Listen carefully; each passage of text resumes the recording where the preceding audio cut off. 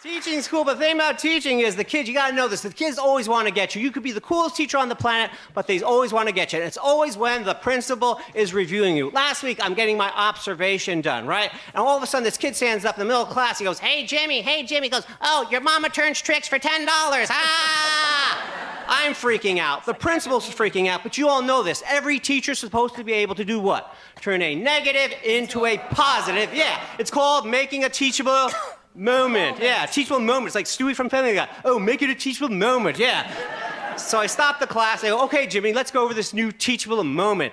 Let's say your mama turns tricks for $10 and daddy's in jail and needs $300 to post bail.